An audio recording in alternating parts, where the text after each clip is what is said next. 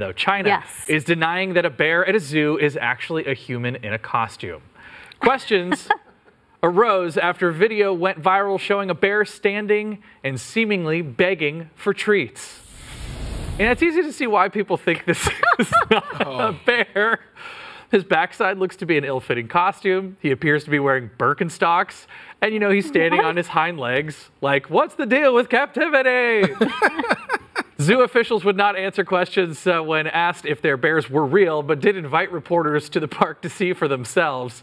China has been accused of making large dogs look like wolves, or donkeys look like zebras, or surveillance look like social media. But in an insane twist, oh my goodness, these might actually be real bears. They're called Malaysian Sun Bears, who apparently are known for looking like dudes who used to be in emo bands. Yeah, it was the Birkenstocks that gave it away, right? Unreal, right? But yeah, that's apparently, those are... I don't know. This is the thing. So for me, it was the giveaway was when he bent over.